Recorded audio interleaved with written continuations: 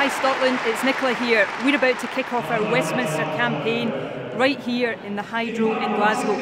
I need you to be as fired up and ready to go as you were during the referendum campaign, so that we can send a strong team of SNP MPs to Westminster to hold the London parties to account, to make sure they deliver on their promises.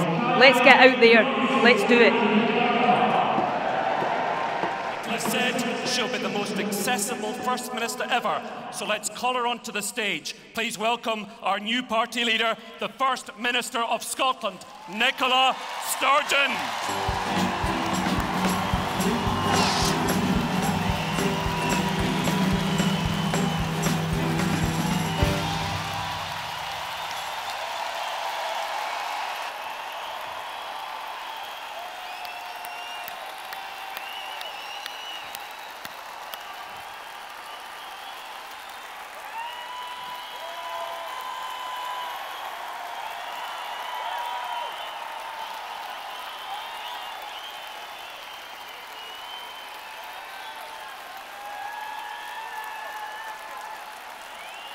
Wow!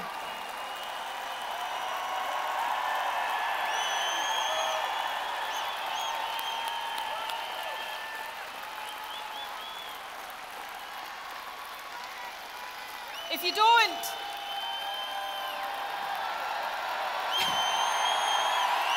sit down, I might sing.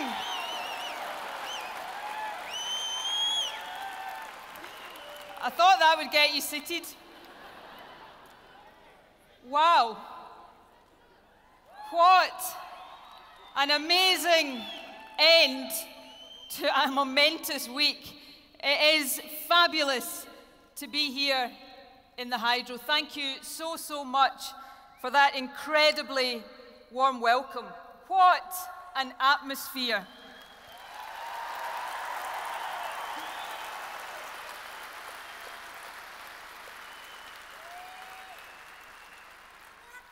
What a privilege to be here in this magnificent venue in the wonderful city of Glasgow, the wonderful, yes, voting city of Glasgow.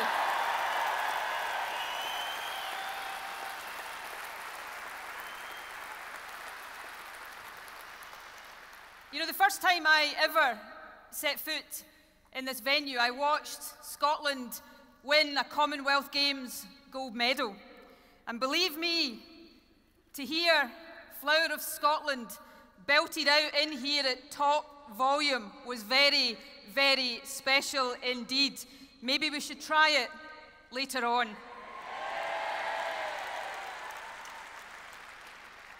And then, the last time I was here, I debated in front of 10,000 16 and 17-year-olds. That was an amazing experience, though I don't think George Galloway enjoyed it very much. Friends, the young people of Scotland were the stars of our referendum. It's time to let them vote in all elections.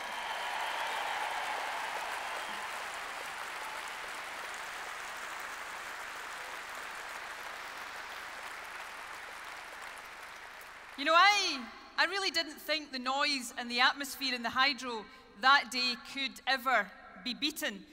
Turns out I was wrong. I'm told there are 12,000 of you in here today. So let me hear you, all 12,000.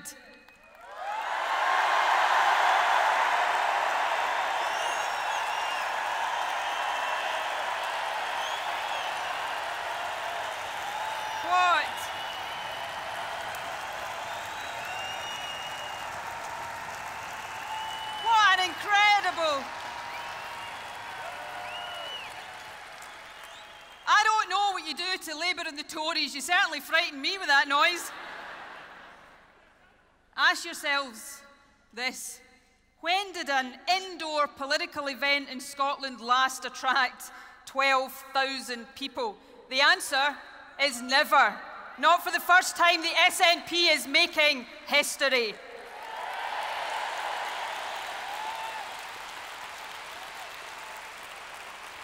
And friends, it proves that right here, right now, democracy rocks. I have to say though, it is a bit daunting for me to think of some of the greats of entertainment who have stood on this stage in recent months. Rod Stewart, Kylie Minogue, Lady Gaga. Don't worry, I am not going to sing. I promise you. Though I believe we did book the place out faster than any of them.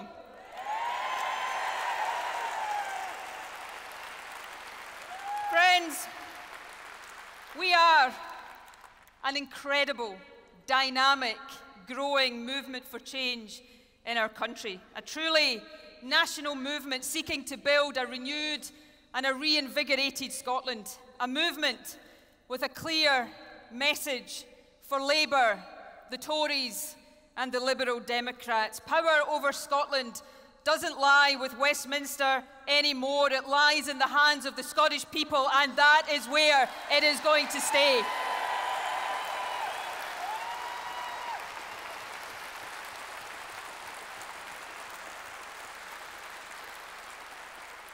Every single one of you here today is part of that movement. Some of you have just joined the SNP, the warmest of welcomes to each and every one of you.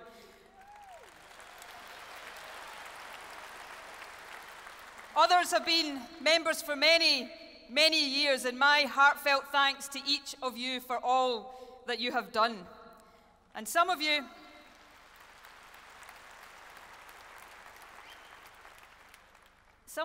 aren't members at all yet, but I hope you will be before you leave here today, because my message to you, and indeed to everyone across our country, is simple. Come and join us. Come and be part of the biggest grassroots movement for change our country has ever seen.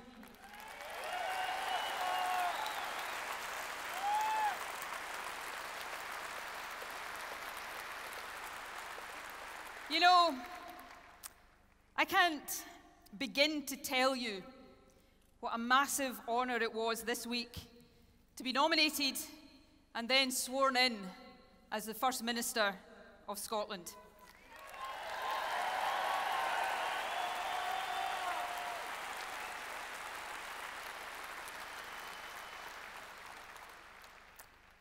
The first woman First Minister of our country.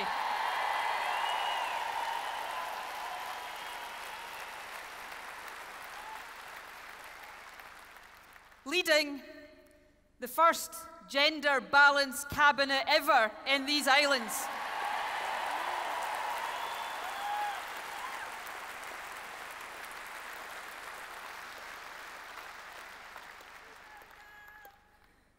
To be given the trust of our party and our country is enormously humbling, especially when I am following in the footsteps of a leader as remarkable and outstanding as Alex Salmond.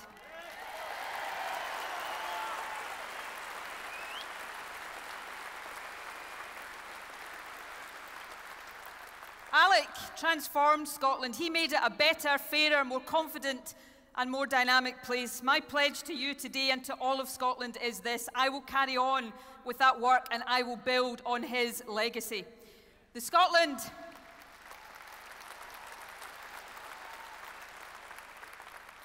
we see around us is bursting with hope and with opportunity. I know that we didn't win the referendum, though my goodness, don't the parties on the other side look for all the world as if they lost.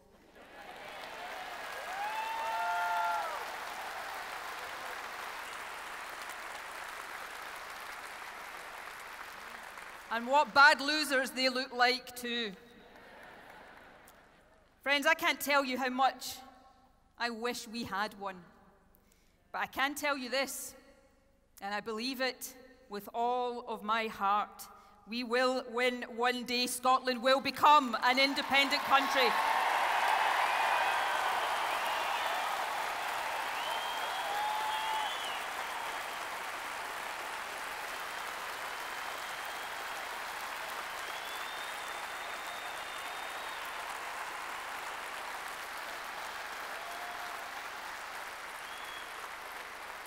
And even though we didn't win this time, I can tell you this beyond a shadow of a doubt.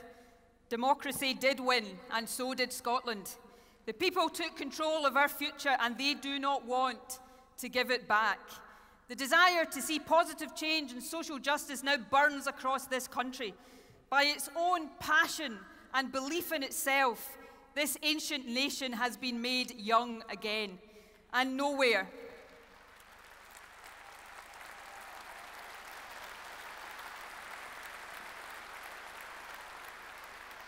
is that growth in confidence, that desire for change reflected more strongly than in the membership of our party.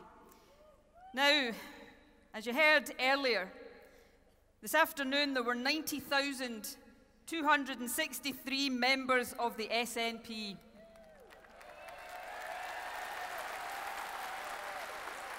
Now, I think that's pretty good. But when it comes to SNP membership, we live in a fast-moving world.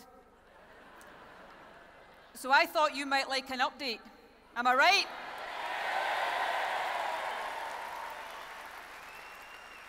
I'm glad about that because I've been dying to tell you that as of 5 minutes before I took to this stage, membership of the Scottish National Party stood at 92,187.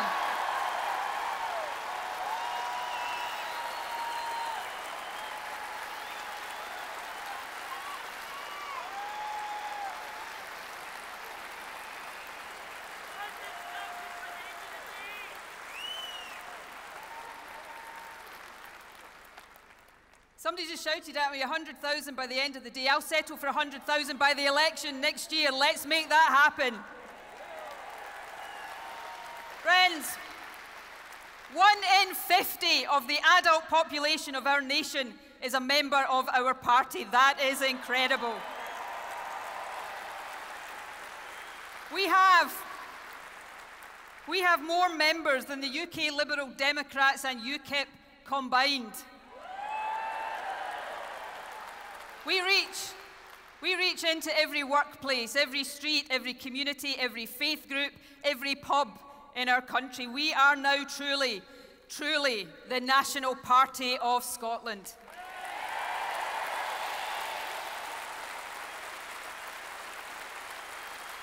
And let me be clear that as First Minister, I will govern for each and every part of this great country of ours.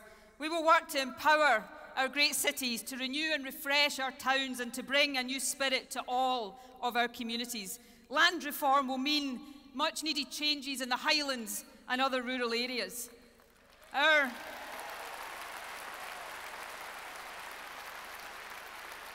islands better able to meet their own distinct needs and priorities, and for all, there will be radical social protections, a huge increase in free childcare, helping parents to return to work and giving our kids the best start in life.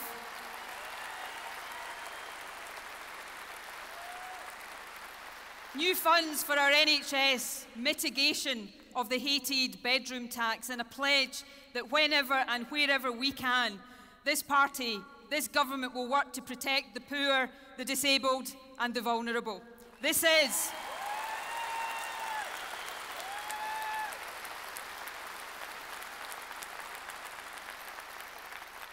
social democracy in action, progressive, vibrant, and with purpose. You know, the Liberal Democrats are meeting today in Dunfermline. I think we might just have the edge on numbers. Though to be fair, I'm told their phone box is full. But at their gathering today, I understand that Alistair Carmichael is going to lecture me about tackling inequality. Yep, that's right. The man who sits in a cabinet with the Tories, imposing policies that are impoverishing tens of thousands of our children, has the audacity to lecture me about inequality? Well, my message back to Mr. Carmichael is this: Your government is one of the biggest causes of inequality in our country, and it's time.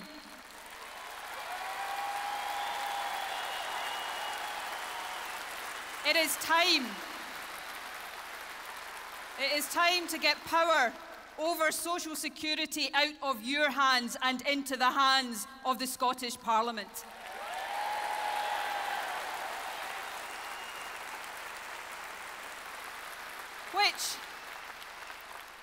Which rather neatly brings me to the vow. Remember the vow? That promise of substantial new powers made by the unionist leaders? Well, hear me when I say this.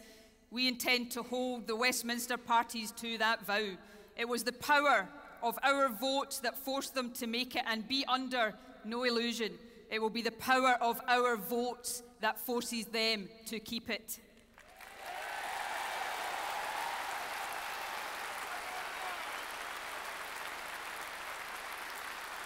And make no mistake, they need to be held to account. The backsliding started almost before dawn had broken on the 19th of September. The Tories trying to link laws in Scotland to votes in England, and Labour, that once proud party of progress, offering even less than the Tories. They're dragging their heels, trying to get away with giving us as little as possible. Their policies are bereft of any imagination. You know, even now as Labour's poll ratings go through the floor and they descend into infighting, they fail to learn the lesson of history. More powers are not theirs to give. They are not anyone's to give. They are Scotland's to take, and take them we will.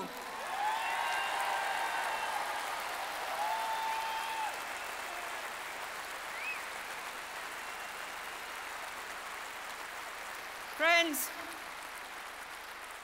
the only people in Scotland who can't see that Labour have failed are Labour themselves. Labour has taken this country for granted for far, far too long. For generations,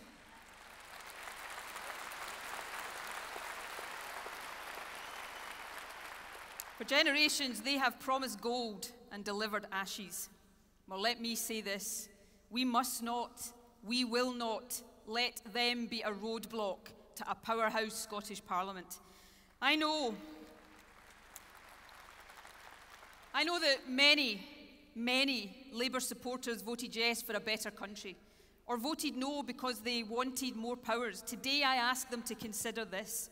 Victory for the SNP in the Westminster election next May will keep alive that dream of a better country.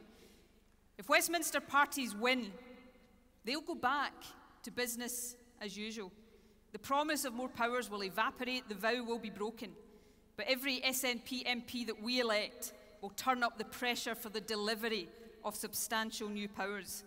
A vote for the SNP is a vote for Scotland's interests. It is as simple as that.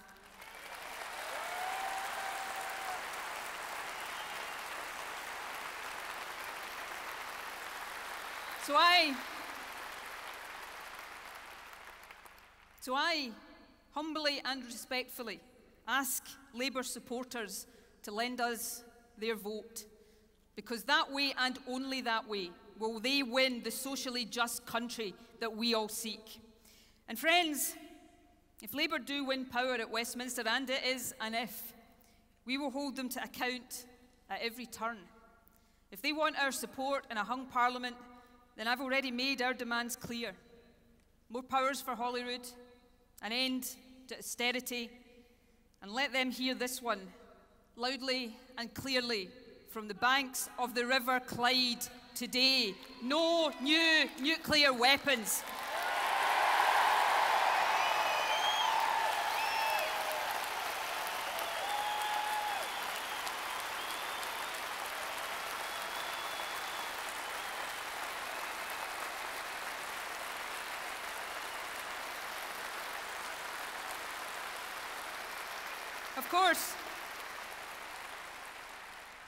Of course, the Tories might win again, regardless of how we vote, After all, that's what's happened all too often in the past. And if that happens, make no mistake, Scotland won't need Labour MPs who care more about the trappings of Westminster power than they do about the pursuit of social justice. Scotland will need strong SNP MPs standing up for our interests and fighting our corner. You know, I think Labour will pay a heavy price for their cosy referendum alliance with the Tories. I think they'll pay that price this year, next year, and for many years to come.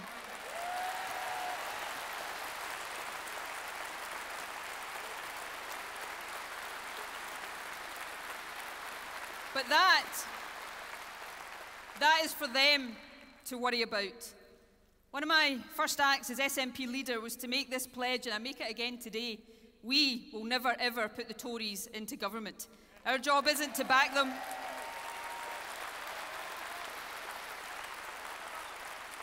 Our job is to stand up to them at every turn. So you don't need to vote Labour for Westminster to keep the Tories out, because that is what we'll do. Friends, the old Westminster system doesn't work for Scotland. We know that all too well. But you know what? It doesn't work for many other parts of the UK either. So let me be clear, if we send a strong team of SNP MPs to Westminster, we will seek to build alliances with progressive forces across these islands. And in light of my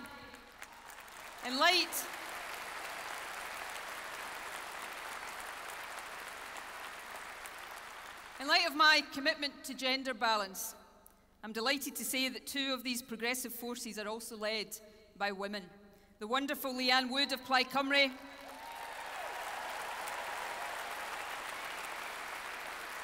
and, of course, Natalie Bennett of the Greens. Westminster, be warned. The age of female politics is here, and it's not going away.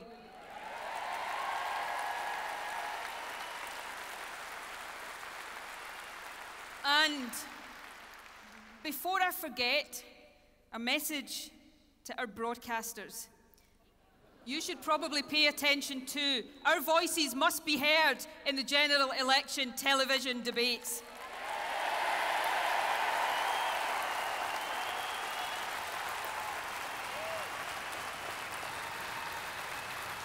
Friends, this is a great time to be alive in Scotland. Our democracy is more vibrant than probably anywhere else in Europe. Debate is flourishing. SNP branch meetings are flooded to overflowing. There is an unquenchable demand for vision and for good government. Scotland is a restless society, but restless in a positive way. Constructive, expectant, informed, and engaged. As First Minister, it's my job to listen to and to meet the expectations of all of the people of this country. More powers will give us more leverage to make this country a better place. But there is still only one master key which unlocks all of the doors to a better, fairer, greener, and more prosperous Scotland, and that key is independence.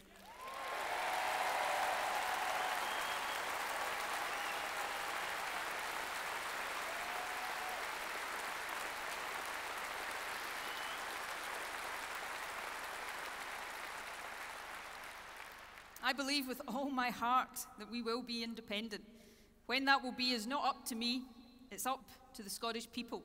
But make no mistake, it will happen. As your First Minister,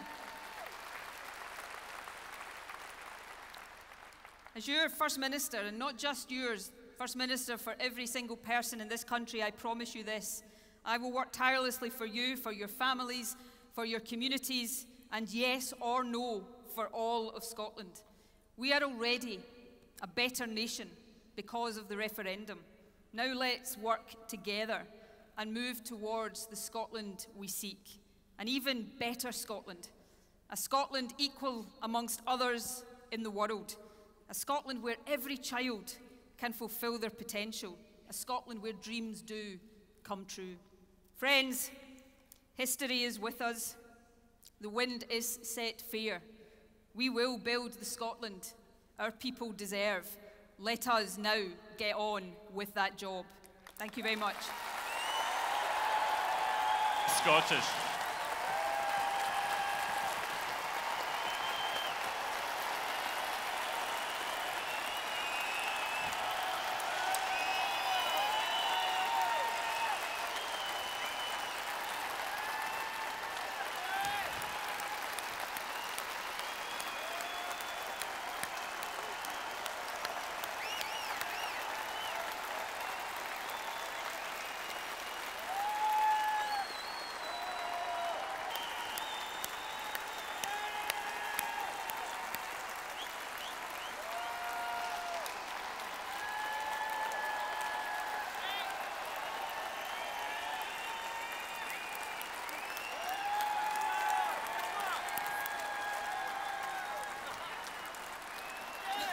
Reach down there.